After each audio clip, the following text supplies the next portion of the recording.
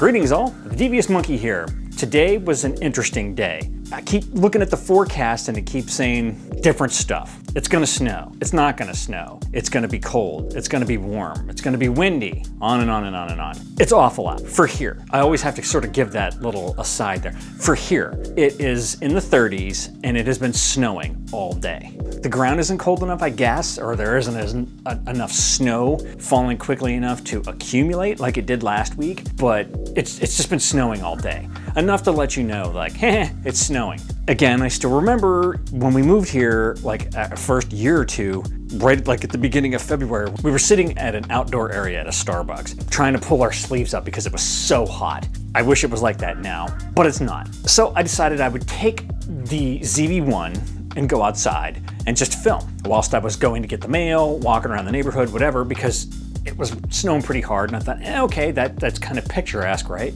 Problem is that as soon as I walked outside, and these are big fat snowflakes, so a big fat snowflake hit right in the center of the friggin' lens and then melted and basically covered the entire screen in that melty wetness.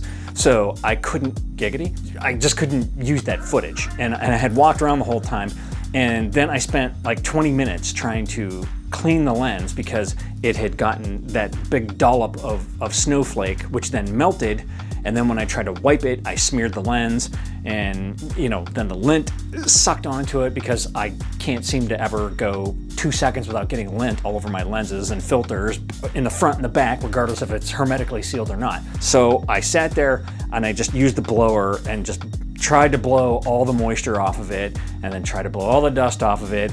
No matter how much I spend on microfiber cloths or lens cleaning cloths or Zeiss wet wipes and all that kind of stuff, I can never get my freaking lenses to be perfectly clean and perfectly clear of dust, dirt, lint, whatever. Wah, woe is me. And I still would love to spend a day with some of these creators that I watch that don't use filters, that don't put lens caps on, that throw them into their freaking backpacks or their pockets, then put them on the camera and there's never any dust on the footage, nothing gets in the sensor, nothing, it's voodoo magic. It just has to be voodoo magic. They're sacrificing babies somewhere to be able to do that. Okay, I also had planned on filming a bunch of stuff and going through my editing, and here are the perils of having a smart home. Sometimes shit doesn't work smartly, and I couldn't get the lights to come on in the studio or the office consistently. And it would say that the lights were on, but one lamp in the corner's on and nothing else is. And then I tried to change the colors of the lights and they showed that they were the different color, but they weren't on. So it took me over a half an hour to get that situated. I literally had to go down and unplug the hub, and I plugged it back in, and it connected to the lights downstairs and outside, but not up here. Then I unplugged it again and left it off and walked around the house and restarted my phone, and I did all kinds of stuff until eventually I got it to turn back on, to connect, to change colors, and actually work. But I don't have enough time to film now because my wife's gonna be home in like 10 minutes. We're gonna have to do dinner and all that kind of stuff. I got my gloves today. I got my fingerless gloves. Wasn't expecting what I got, because the ones that I had were, I guess they were for runners. They were just liners. They were really thin, and I'd cut the fingers off and they've been unraveling ever since.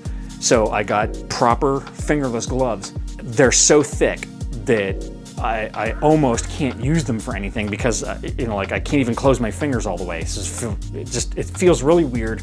I'm gonna have to figure something else out. I mean, when it's cold like this out, it's fine. I'm not going to be doing any delicate soldering on circuits or anything, but at least it'll keep my hands warm. And the little rubber nubs on them are actually much better than those other crappy gloves that I had. So holding on to any of the tripods or the cameras or anything, I'm not worried about it.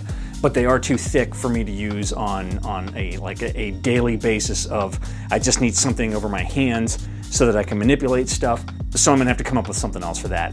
Likely what I'm gonna have to do is get like biking gloves or the like, that are just leather, that have some padding on it and the fingers are cut off. I know I need to get something like that for when I'm gonna be out skating.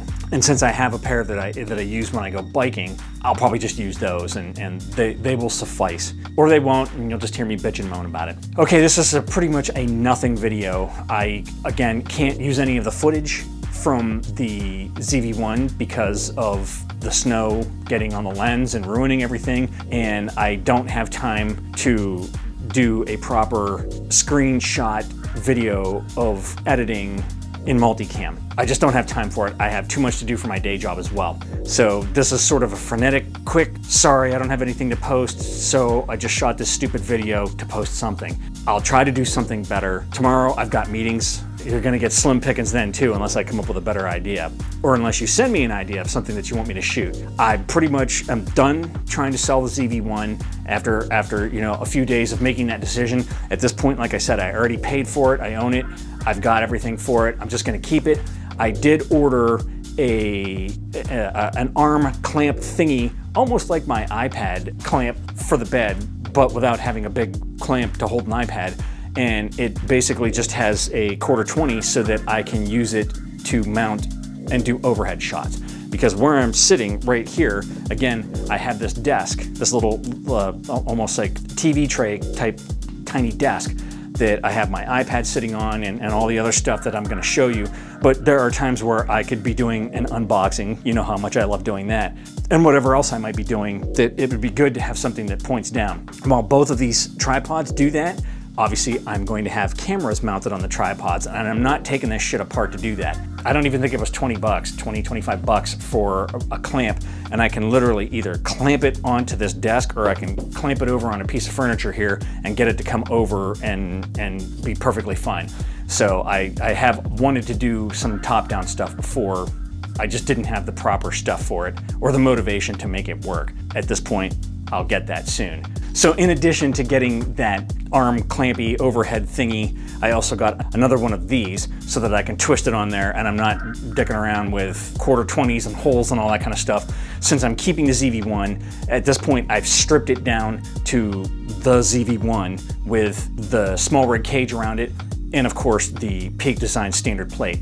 I took off the wide angle lens, no handles, no nothing, no external mic, it's just the camera with the internal mics running and the dead cat on it, and that's it. It's a welcome relief to have something so small, and I think I'm just gonna keep it that way and use it for what it's intended for. So I've kind of gone all over the place again, and I'm just rambling on at this point. I just wanted to touch bases with you and let you know why you're getting a shitty video today. Sorry, can't always hit a winner. Thanks for joining me, as always. Like, subscribe, and all that shit, and remember kids, forward and up.